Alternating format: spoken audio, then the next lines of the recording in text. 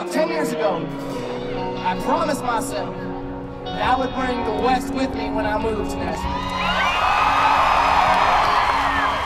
Because growing up, I never heard songs on country radio about where I was from and about where you guys are from. I never heard songs about mountains and canyons and cowboys and cowgirls and horses and cattle and sagebrush.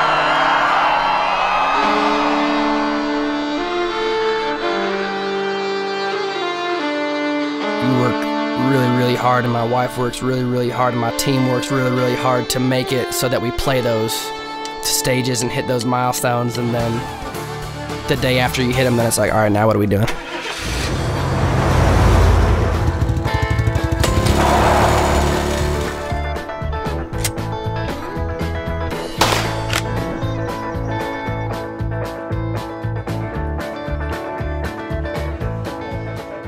Country music has always just been in my blood. Every time I come home, the first thing that I just love is just breathing the air. I would not be where I am without the people in this area. You'll definitely hear a lot of those references in my music. Fiddle in particular was always an instrument that really stood out because it reminds me of my brothers and my dad and playing with them.